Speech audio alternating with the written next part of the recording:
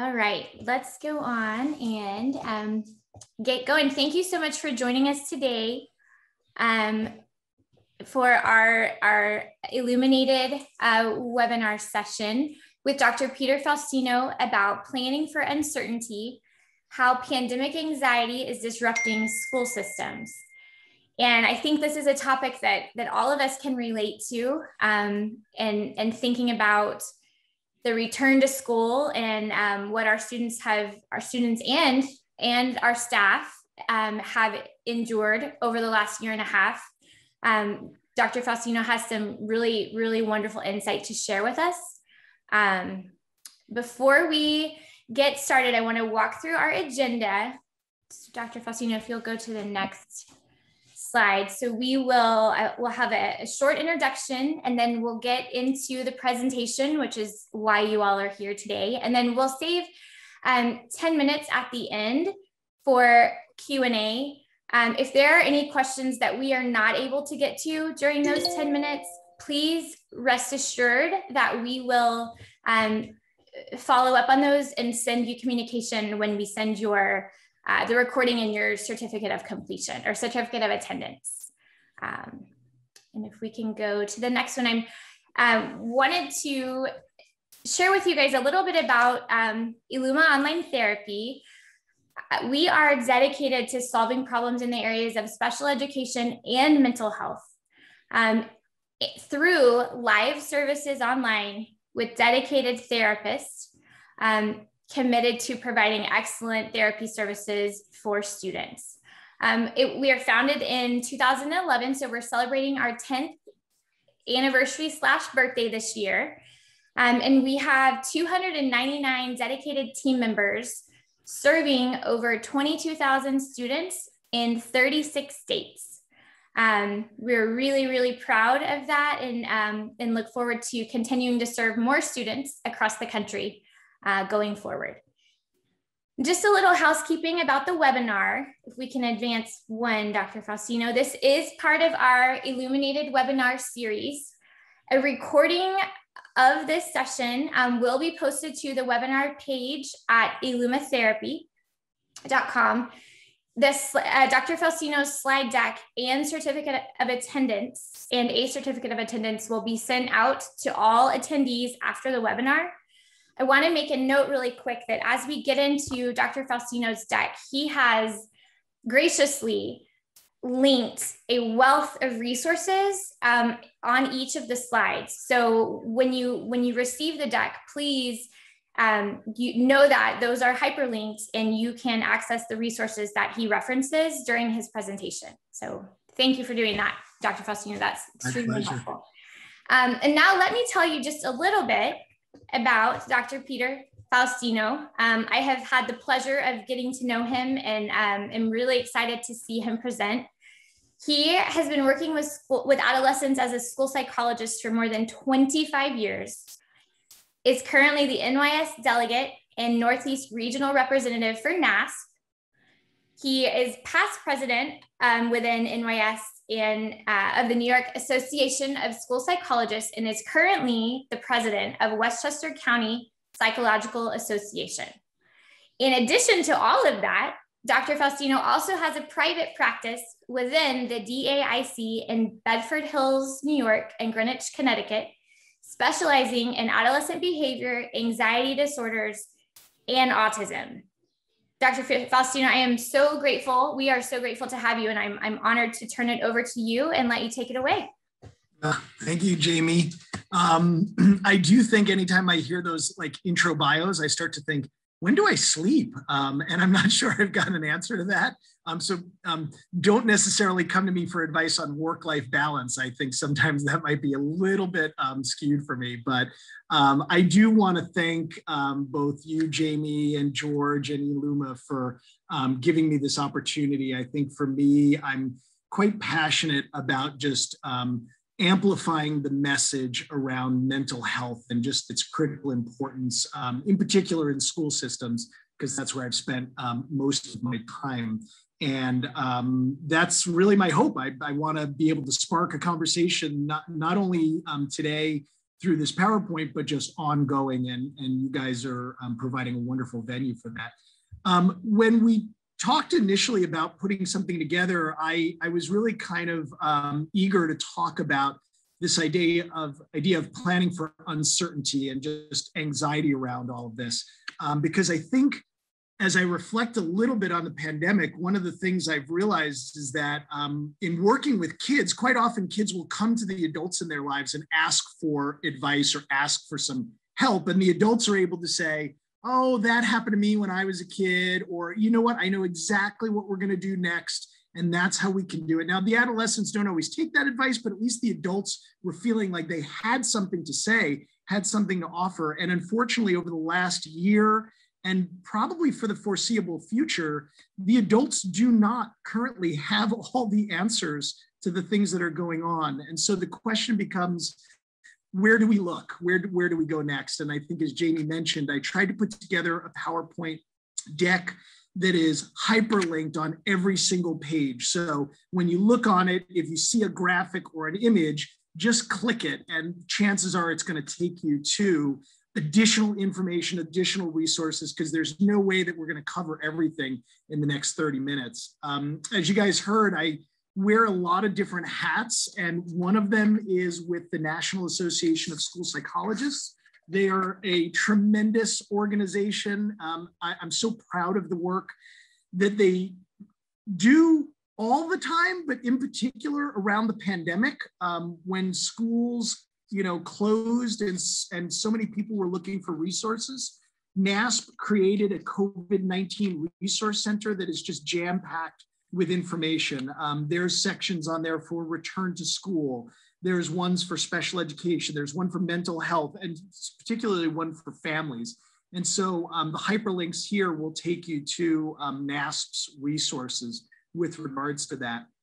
But one of the quotes, or one of the sort of like messages that NASP had put out early with regards to COVID-19 was that schools are planning for students and staff to return following the closures, and that we must prioritize lots of things. I mean, schools are sort of can be very complex organizations.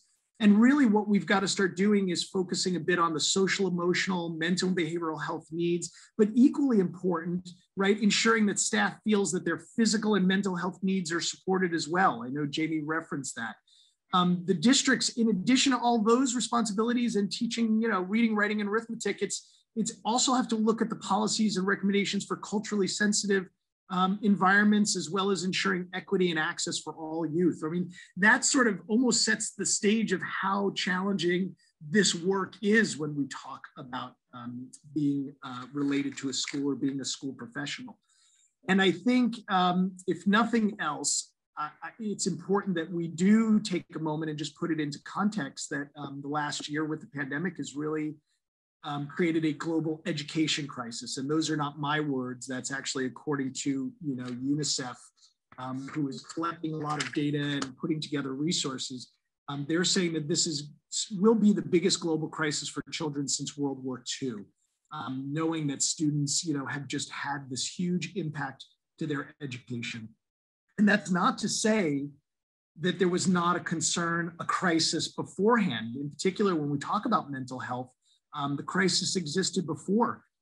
We share numbers that it's 1 in 5 children were dealing with a mental health condition that affected them on a daily basis and affected various aspects of their life, including learning.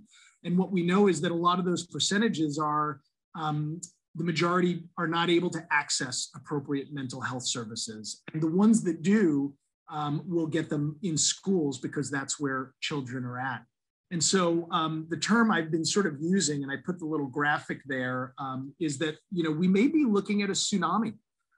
The idea that a tsunami is this like long sea wave that comes crashing to land after, say, an earthquake or a submarine landslide or some other disturbance.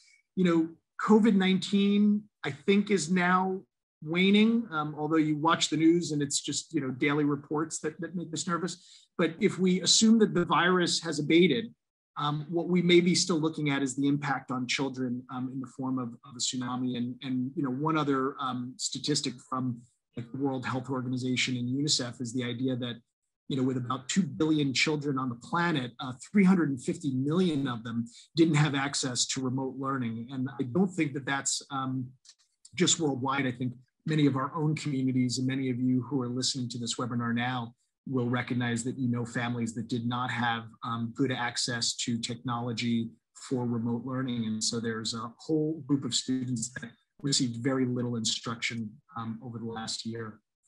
What do I mean when I say pandemic anxiety? I think what I really wanted to reference is that we sort of share this trauma right now. And when I was thinking about it, right, trauma leaves this sort of indelible mark on each of us. And I think the question is, what is that lasting mark that's going to be on you? I'm trying to weave in humor and some fun and engagement. Sometimes it can be a tough topic to talk about, but I found this example of a tattoo that, sort of tattoo gone wrong, right? Is my life John Bovey? That's not the kind of tattoo that we want to be left with, even if we have really good intentions of what we want to look like coming out of this. And I think for the foreseeable future, anxiety is going to be the primary struggle for so many, even with like repeated reassurance that the threat is really gone and that the habits, will change and fade. Our nervous systems don't necessarily allow us to just bounce back the way we might think that it could. We're actually going to need more time to calm down and, allow that, that it did not initially escalate to just kind of, go into that survival mode. And investigating, sort of like the structures of groups and organizations and societies, right, and how people interact with these contexts, we really can look a little bit on that individual level to experience or to make parallels. And so sometimes I think about in my own life, what do I spend a lot of time doing when we're thinking about the pandemic or coming out of the pandemic? We're talking about it. We're seeking support people. We're looking for friends and others, and we're having conversations that sound like, I want to process the event. I want to talk about the event. I need an opportunity to do that. And I think I've got a note in the slide later on just about the idea of agency. How do we sort of like help individuals decide when that's appropriate or increase access to those opportunities to do those kinds of things? I know that I've got a lot of people or friends that are in the business sector, and they're having large conversations about whether or not they return. I think today in the news, Amazon talked about that their employees will have some choice as to where they're going to work and when they get to come back. We don't often offer that to children. And so I think it's going to be important to consider these kinds of things as we're developing strategies to return. I don't want to take it for granted that everybody uses the same sort of like terminology around anxiety, but it's, this idea that a little bit of anxiety is certainly a normal part of life. However, people with anxiety disorders are experiencing frequent, intense, excessive, persistent worry. They'll describe it as they can't control their thoughts and they can't get them out, or that the thoughts are, just ever present, right? Often these anxiety disorders involve repeated episodes of that sudden feeling of intense anxiety or fear. Even the idea that sort of terror comes back, and we'll reference those as panic attacks. Even if you identify sometimes what the triggers are behind those things, sometimes we can fear just the panic attacks return, which is important to know. These feelings of anxiety and panic really do interfere with daily activities. It's not sort of like, I'm feeling anxious and worried, but I'm still going to get up and go through all of my routines. It really is an impediment to being able to do the things that we do on a daily level, having difficulty controlling them, and then really, when you're no longer in danger, feeling as if that actual danger is still there. These symptoms may start in childhood or teenage years, but the truth is that we're all susceptible to them. And I know many adults that are struggling with anxiety in various forms as well. What we know is actually a lot about anxiety and anxiety disorders, and there are several risk factors that I think increase the chances that we could develop or struggle with an anxiety condition. And again, I think during the pandemic, I saw all these memes and these other, clever ways to use humor to manage some of the stress that was around it. This one I thought was particularly funny in that, working moms, working dads who are now trying to homeschool their kids. Day one, everything looked quite cheery and rosy. By day five, it was a very different picture. But some of these risk factors include prior trauma. And I know there was a presentation with eLuma and Dr. Eric Rawson on trauma, and I would reference that, when you've experienced that kind of trauma, you're really at risk for so many other types of things in your life. And anxiety disorders is one of them. Stress due to an illness. Sometimes people are dealing with physical ailments that just contribute to the idea of insecurity and difficulty trusting in the safety around you. Stress buildup. That meme sort of says it all, right? I mean, everybody was experiencing intense stress over the last year. Some personalities, I think, are more prone. I actually I feel like, with a lot of very intellectual, smart, yet sometimes introverted individuals who spend time overthinking and dwelling on the possibilities and the what ifs. And if that is your type of personality, you may be prone when we add all this additional stress to it as well. Depression and anxiety, I think, are quite often comorbid conditions where anxiety left untreated can develop into depression. And so we need to really be mindful of the other conditions that are out there that need to be treated. Certainly having relatives, there's a genetic component for this as well. And ironically, the things that we should turn to either last or never, which would be drugs or alcohol, are the things that people sometimes turn to first when they're concerned or feeling anxious and overwhelmed. So if you work with children and teens, and I assume that many of you are on the webinar, because you have some connection to kids, as the children sort of prepare to go back to school, there's undoubtedly going to be, I think, fear and anxiety about what will the world of school look like. And some of those fears are going to be really dealing with what I wrote here. It's this idea of, future events. Is school going to be the same? Can I play sports or band this year? What is it going to look like? Is it going to change? Because I think one of the things that was incredibly difficult for adults and staff and communities alike was the constant change and new information that we had to kind of absorb. What about imagined events, right? Am I going to get the virus? Am I infected? Can I spread it without knowing? Am I going to hurt someone that I love because I can't see this, or I don't have all the answers about it? Then there are real environmental dangers. Will I be safe at school? What if my teacher contracts COVID? Or what if there is a real threat that I need to deal with? And then certainly other times I'm hearing from children and teens this idea of the unknown, right? Why is the world different? Am I behind in my learning? Am I going to fail? Will I get into college? Will my friends still like me? Are my friends returning to school? These are still so many unanswered questions, even though we are right at the end of this school year and starting to think about next year.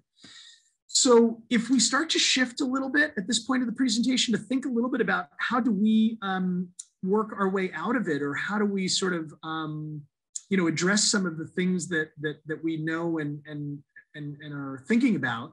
I love this African proverb that says, if you want to go fast, go alone, but if you want to go far, go together.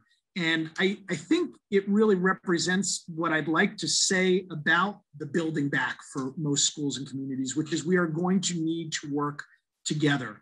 One of the things that I sometimes struggle with when I'm in the weeds and I'm thinking about these topics is there a framework that could help me better understand the things that we know through research, through experience, through professional practice that will help us build back? And I'm a particular fan of the PERMA model, which is really born out of positive psychology.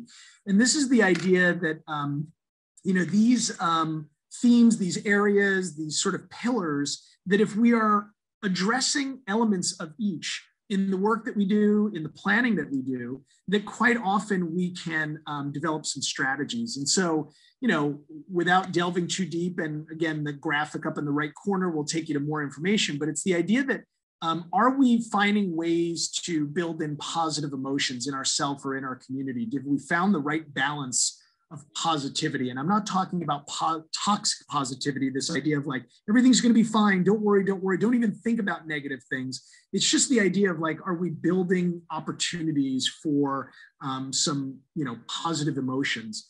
Tied to that, or they're all interconnected, is the idea of engagement, right? Are we really having conversations about what we're good at? What are our strengths?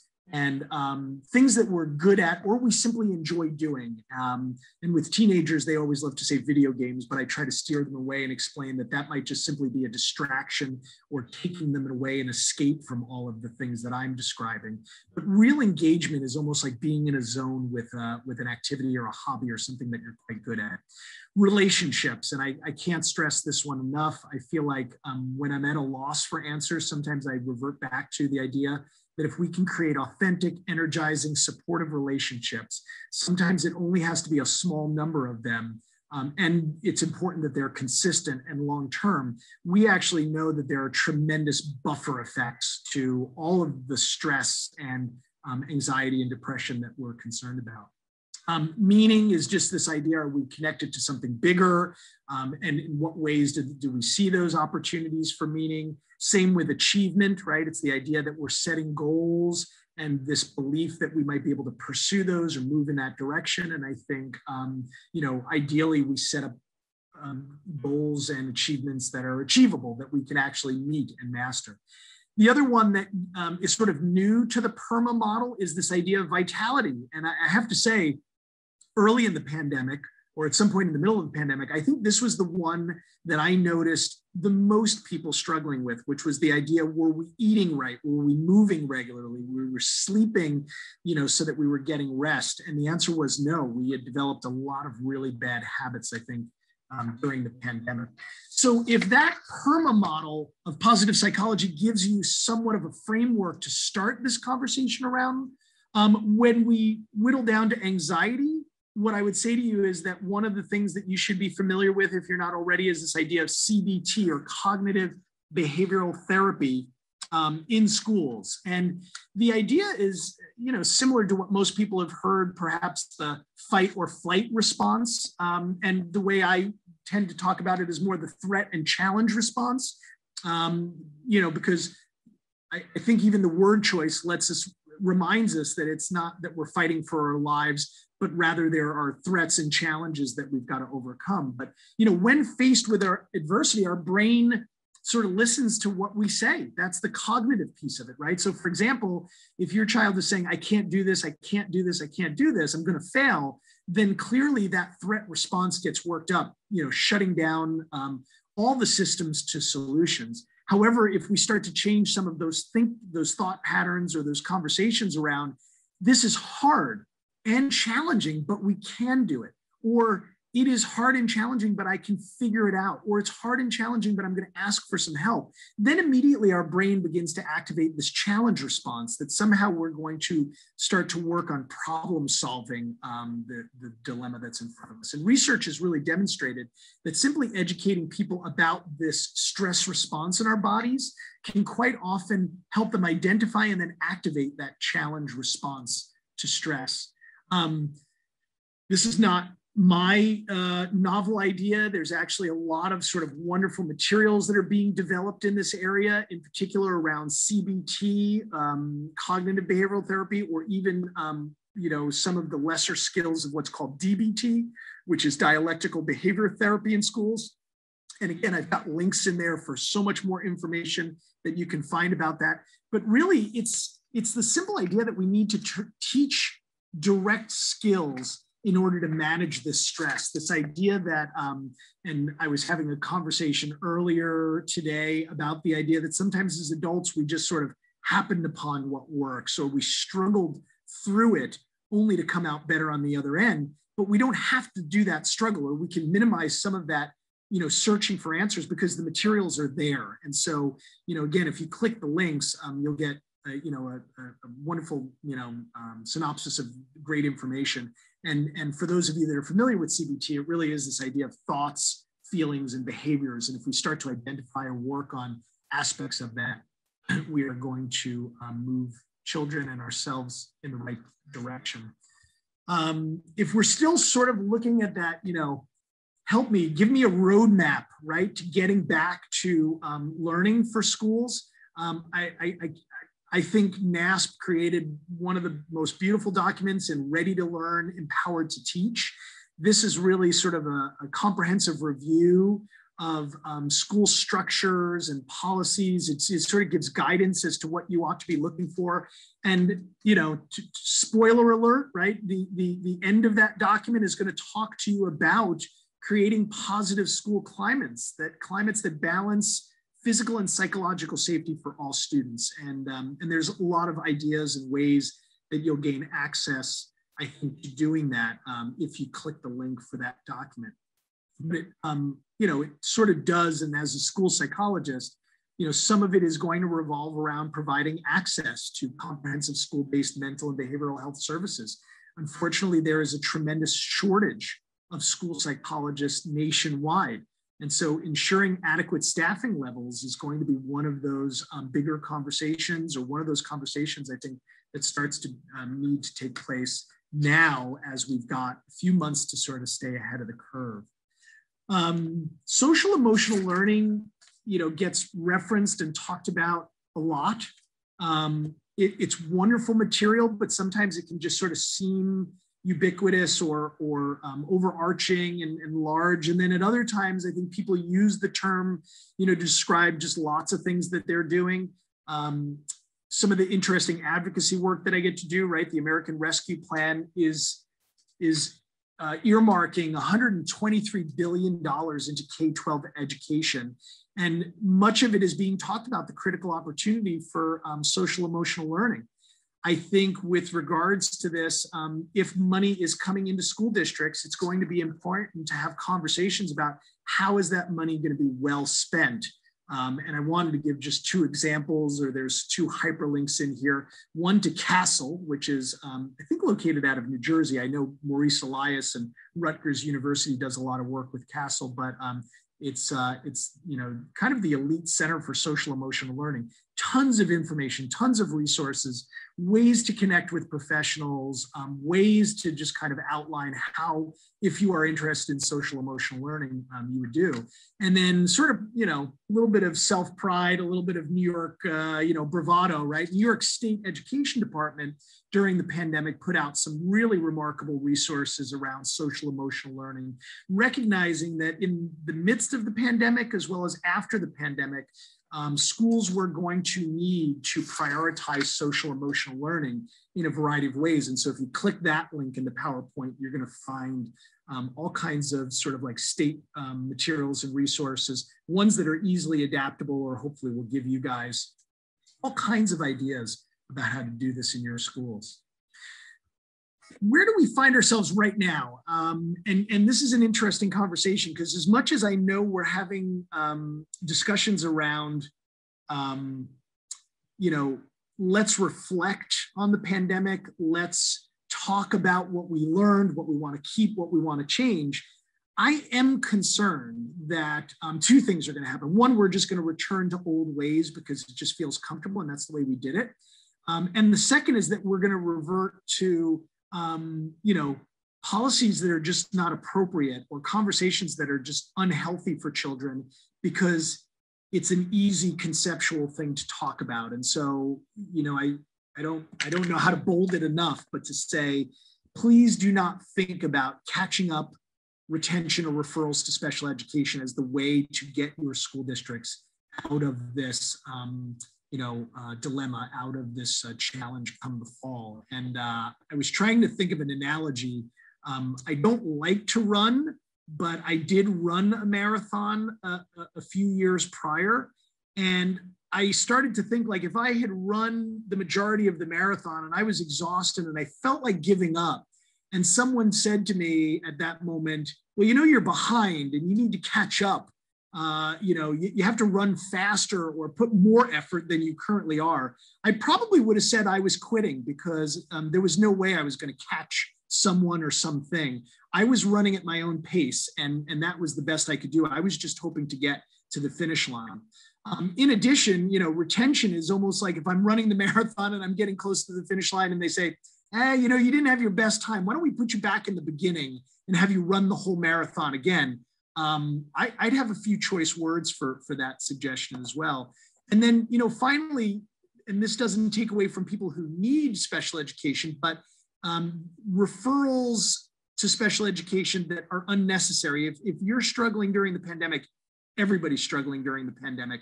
I think we just have to be very thoughtful about those referrals as to whether it's things that existed well prior to the pandemic or whether or not it's the aftermath of the pandemic. And so you've got a little NYSP logo down there, hyperlink. That actually will take you to a wonderful re-entry document that will address a lot of these topics in greater depth than I'm going over. But it's the idea that please begin thoughtful planning now for the fall of 2021 in order to really address the academic emotional impacts of this health crisis. And really, we're going to need a response that is not business as usual. It's going to have to be extraordinary just because our children deserve it and our future is really sort of depend on it. One of the other things that I think is noteworthy is sort of community and parent work. Sometimes, I think everybody in education sort of knows this, but I just need to highlight it again that we're doing some extraordinary things in schools, and yet parents don't often have the same resources or tools that schools do. And so children are going home and needing, I think, that same level of support or resources. And so here is actually a whole parent guide that's going to have all kinds of remarkable resources. A lot of them might be focused in New York, but it will give you tremendous ideas if you click on this for parent and community resources. And tied to that are quite often special populations. And that's where I am referring a little bit to special education or special needs, because I think during the pandemic, they all created some really wonderful guidance that benefits all of us. And I like this cartoon so much because it makes me think, right? If you can see it, it's sort of a snowy day. I'm in New York, so we do get snow up here, right? Not now, but anything's possible.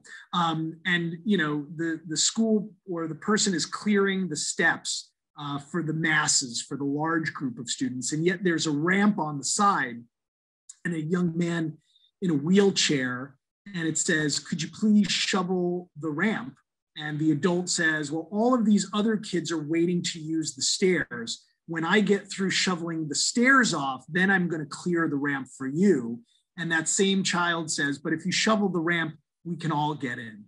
And it's definitely one of those moments that you think, aha, if I start thinking about some of those special populations, some of the groups that may need more thought put into their reentry into schools, we are actually going to be able to clear pathways for every single student that we work with. And I think that's just a great reminder as far as I'm concerned. I know Jamie shared that I do a lot of work around children and families with autism. And I think those groups have just been remarkable during the pandemic. Unfortunately, the news is not always good about the fact that hybrid learning and virtual learning was not good for them, not a good fit, but they certainly did come up with guidance and information and strategies, I think, that will benefit everybody. And so if we look to some of these organizations, I do a lot of volunteer work with Autism Speaks, but there's a lot of organizations out there, and this is a hyperlinked one. You'll see strategies that will help support literally not only children with autism, but anybody through uncertain and difficult times. And you can learn a lot by sort of going to those special populations for information.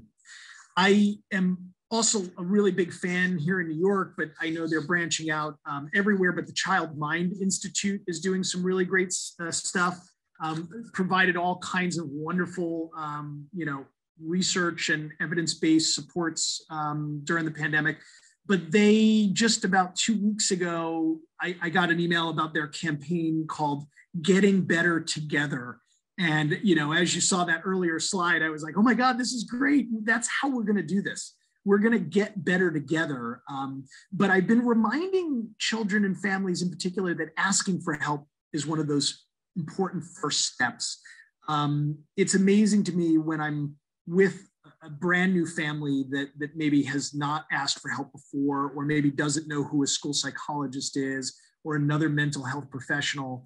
They will often say things like, I had no idea you existed or this help was available, but I am so grateful that you do. It's the idea that we're going to have to get information out there, destigmatize mental health, and the Child Mind Institute does some really outstanding work in that area. We are going to be struggling with the new normal while trying to keep all of our worries under control.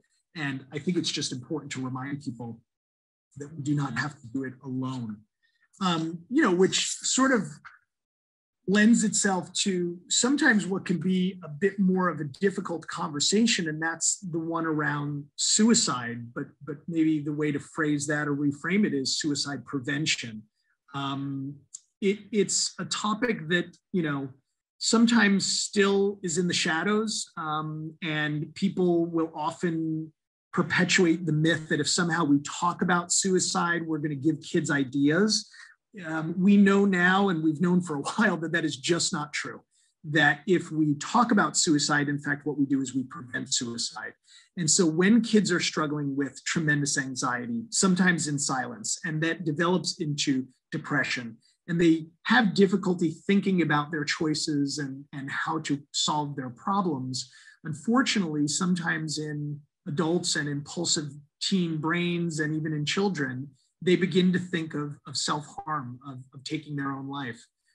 The good news is if you've got just a little bit of time and you are an administrator or a school professional or anybody who just cares about kids, there is some really remarkable information that exists. The National Association of School Psychologists worked together with the Trevor Project and the American Foundation for Suicide Prevention on the hyperlink that's connected to the model school district policy on suicide prevention. So if you click that link, you are going to be given Board of Education district policy statements. You're going to be given screeners and access to all kinds of information. It really is a toolkit that you simply need to kind of start at page one, work your way through, and you'll have a terrific knowledge base as far as suicide prevention and what you need specifically in the schools. Here in New York, I've worked with some terrific people, including the Office of Mental Health in New York State, to develop a guide specifically for New York schools. And so in there, you will also find reference to all kinds of wonderful materials, including training videos and materials that you can pretty much just take that prevention guide, bring it to a small committee in your school, and then you've got at least the framework or the start of something really special. Because at the end of the day, we are saving lives by doing this, and I am worried, that the pandemic will make that an increasing challenge for school professionals, certainly for mental health professionals. So don't feel like you've got to do it alone. There's great resources out there. I still try to do yoga. I don't get excited to go to do yoga, but then once I'm there or afterwards, I feel like it's the greatest thing ever. But somehow tied to yoga, I often think of the work around mindfulness and meditation. And the truth is, during the pandemic, I spent a lot more hours in meditation and mindfulness, and even just, some self-care. So I use the phrase pause to be present, which is really not my own terminology, but one of the organizations that I was fortunate enough here in New York to partner up with. And they led some wonderful meditation courses for teachers. The idea that if we as adults don't take care of ourselves, if we don't find our own opportunities to be our best, we are not going to be help the children that we serve. And so this link will take you to some additional information around the importance of trying to build in some moments in the school day, or just provide opportunities for adults around meditation. And when I took one of the courses over the last couple of months, what I realized is from the moment we wake till the moment we go to bed, we really are going constantly, with thoughts, images, information. And we are rarely given an opportunity to just sit in silence or just to turn that brain off or just to reflect on the day or on the thoughts in our head. And I think I made this one of the ending slides simply because it comes full circle to what we started talking about, which is the idea that we get a lot of anxious thoughts in our heads. And if we can control and manage those better, if we can learn the skills and practice the skills, we are all going to be much healthier for it. And this pause to be present is a wonderful reminder of that, certainly with a little bit of humor in there. He's got a little red nose. I have sort of just a closing, reminder, and I know we're going to jump into questions in just a minute. It's really that idea that I do not have all the answers. Hopefully I've provided you with tremendous resources to get this work done. Use the PowerPoint, go back, click the hyperlinks. You'll say, oh, this is great. It was something I was searching for. Maybe it's even better than just Googling it randomly, right? It's sort of a trustworthy source. But I do not have all the answers. I think some of the answers absolutely have to come from you or from us together. And my simple reminder is that no one has this all figured out. I know I mentioned that in the very first slide as well, that that's one of the unique challenges of the pandemic, is that it's difficult to find, clear answers. I think there's a lot of resources. There's a lot of places to look, but we've got to put all of this together. So please give yourselves permission to not be perfect, to make mistakes, to learn, and to simply just try to be your very best. And I like Brene Brown's work and messages. And she says here, empathy has no script. It's simply listening, holding space, withholding judgment, emotionally connecting and communicating that incredibly healing message of you are not alone. And I think with that, I will turn it back over to Jamie to help me field a few of the questions that maybe have come up in the remaining time that we've got. But thank you, Jamie. Thank you, Dr. Faustino, for a wonderful, wonderful presentation. And I too love doing yoga, struggle to get myself there, but always feel so much better after. And I think, during these times, like you said, giving ourselves the grace and the time and the space to take care of ourselves so that we can take care of those around us and our students. It's very important. And I have received a number of requests for the deck. So for those of you who have not seen the chat, I did mention that we will be sending it out, but due to the, obviously you all want to start looking at these resources. So I did put a PDF version of this deck into the chat that you are welcome to download and start accessing all of the wonderful resources right now. So please take a look at that. We will send it out via email as well. And I have it, if you have any questions, please put them in the chat. Again, I keep, I don't see the PDF. We will make sure to send this out directly after. I put it in the Zoom chat, and I apologize. Jamie, I saw your PDF, but I wonder if it only went to the panelists. If maybe. Let me pardon. I am. I am going to do that one more time. I think you're right. So apologies. I think it did just go to the panelists. I noticed that now. So if you'll give me just a second, I will drop that in. And then please, I'm sure there are some, let's see. I sort of got the idea, when the pandemic hit and teachers were doing these, like, I don't know exactly what they were called, but it was like a Google Classroom with images, and you could just like create a website and then go and click on an image and it would take you to another resource. I sort of thought, what a cool way to do a presentation, right? I'm going to create a slideshow that, maybe doesn't have too much words, maybe just more images, but is like a deeper level for you to go and access. So that was the idea behind this. Please use it in that manner. But and even just thinking about how we could use that with students, right? I mean, the exact same thing as providing background knowledge and giving them the resources. So I'm seeing that most of you can see them now. If you don't have, if you're not able to access it, I'm going to put my email address in the chat.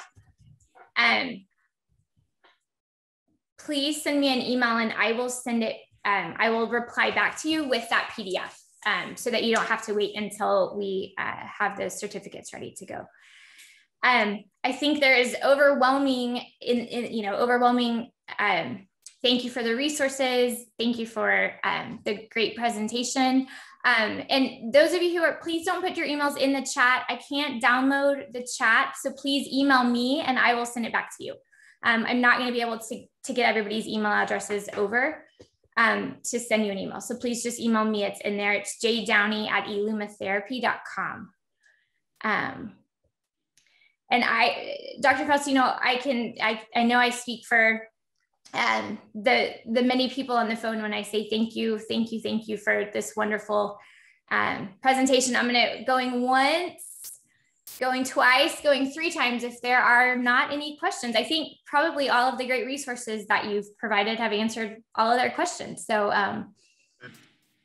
we will sign off, and thank you all for attending today. I do, Dr. Faustino, if you could go to one more slide, I want to mention we're having a webinar, our next webinar, and I believe he is one of Dr. Faustino's very good friends. I know Ben Fernandez. You are in for a treat. He is amazing. Sign up. Please come and join us. We'll be looking at planning for the transition back to brick and mortar, addressing student needs in that context. So please join us on July 9th. And we hope you have a wonderful day, a wonderful weekend, and thank you for the work that you do for students every single day. And thank you, Dr. Faustino, so much. My pleasure. My pleasure.